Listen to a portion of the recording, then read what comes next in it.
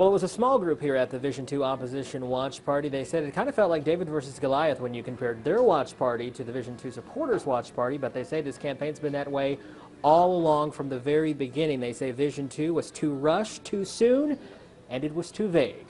I hope that now, if they want to try and do something like this, that they do handle it in a little bit better way, in that they give it more time, they allow for public input and for people to be involved in it, and they don't just try and cram it down people's throat in a short period of time.